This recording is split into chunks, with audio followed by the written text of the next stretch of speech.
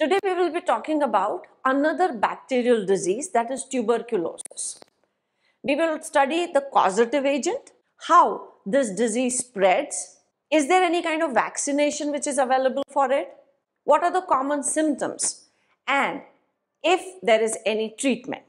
So all these heads we will be talking about. If you're not following me on Instagram, please do follow, because we are uploading many behind the scene pictures and videos there. Hit that subscribe button and bell icon so you never miss an update from Neela Bakore tutorials.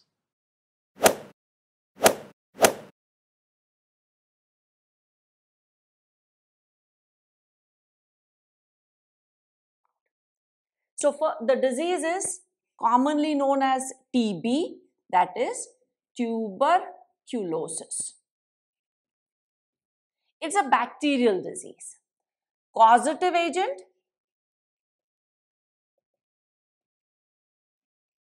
is Mycobacterium tuberculosis.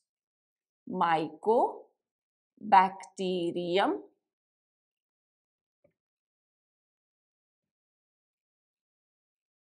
tuberculosis. And this bacterium was discovered by Robert Koch. Discovered by Robert Koch. How is this infection going to spread? See, this bacterium infects the respiratory tract. And from the infected person, the disease gets transmitted by direct contact, that is through droplet infection. So the spread is direct through droplet infections.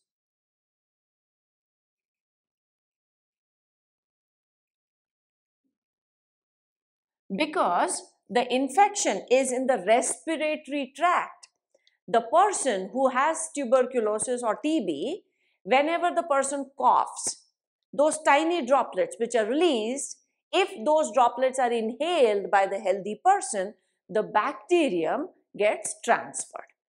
So it's a direct contact through droplet infection. How to detect? Detection of this disease. One, there are some simple symptoms on the basis of which we can identify whether the person has the disease or not. But for actual confirmed detection, there is a test which is known as Montaux test.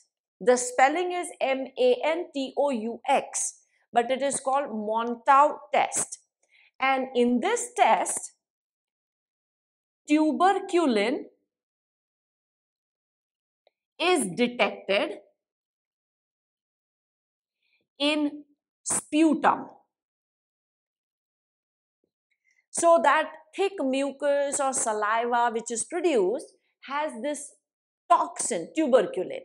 And tuberculin is the toxin which is produced by the bacteria. So we can detect this disease by Montaux test. Now, what are the symptoms? Some symptoms are very common, and that is why those symptoms get ignored very commonly. One, persistent coughing. We normally have we cough for say 2 days, 3 days, a week at the most. Here it is for months. So if a person has this persistent cough or persistently coughing, then that can be one symptom. Then there is low grade fever.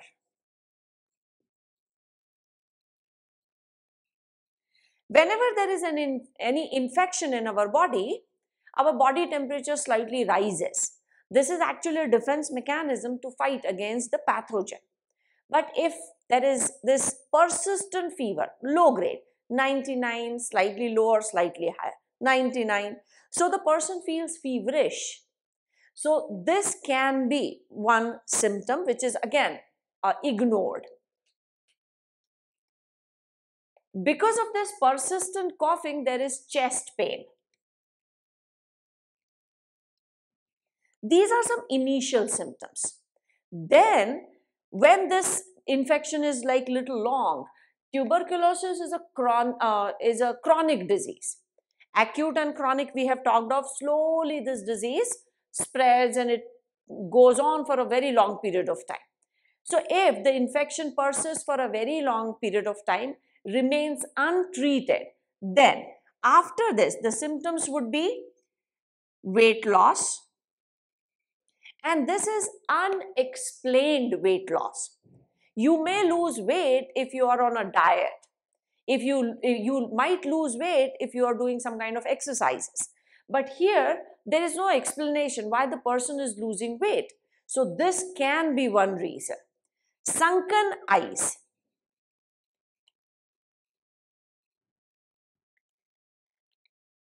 The sputum gets bloody. Bloody sputum. Because the person is coughing for such a long period of time, the membranes of our throat, they get damaged. And then while coughing, when the sputum or the saliva comes out, the blood vessels, because they get ruptured, blood is also lost. So these are symptoms, but initial symptoms are very common to most of the diseases.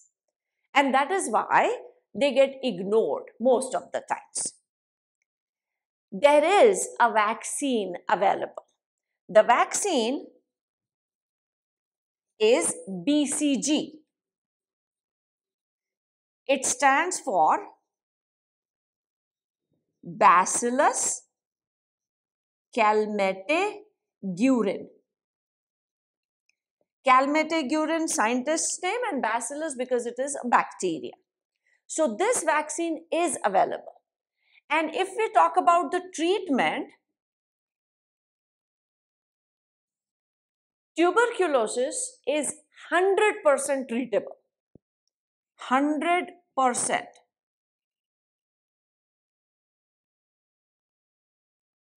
Only thing is the treatment is long. It takes almost 1.5 years to 2 years because the infection is a chronic infection. It is 100% treatable and curable.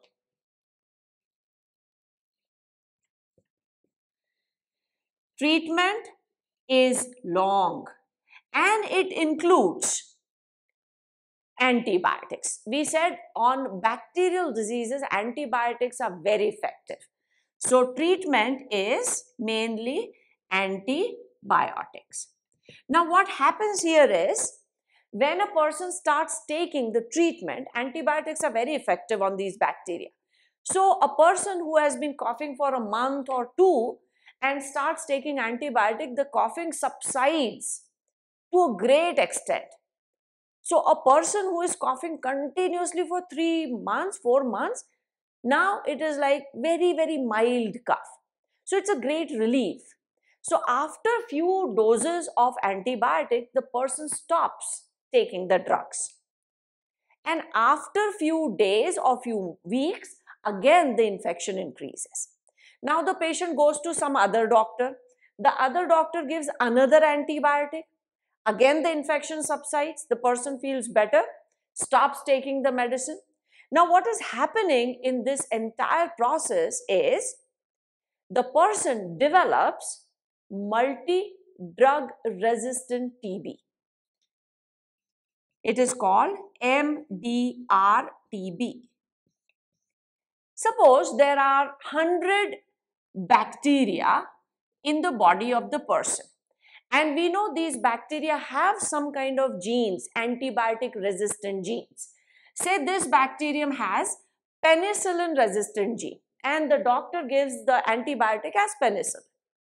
So all these bacteria will die except for these which had the resistant genes. So now in the body there are these bacteria. They multiply, so they will produce only this type of bacteria.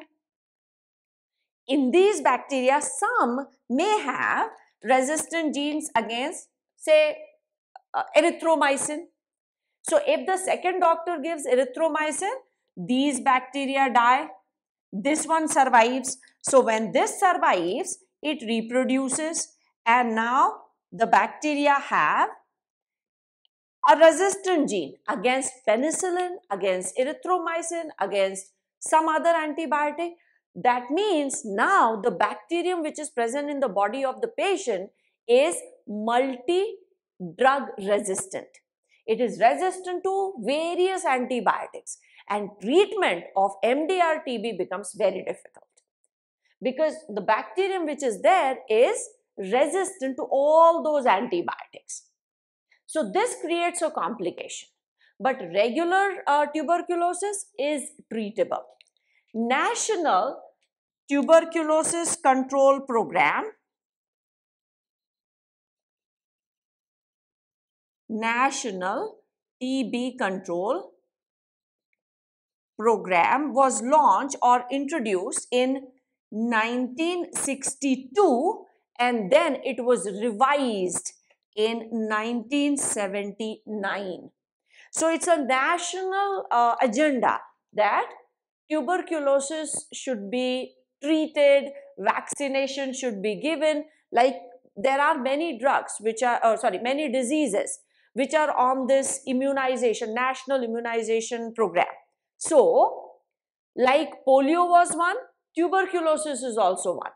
And the aim is that every child, every individual should be given vaccination so that we can eliminate this disease. So tuberculosis, simple, 100% curable, but MDR-TB becomes a complicated situation. Now in the next part, we will talk about other diseases.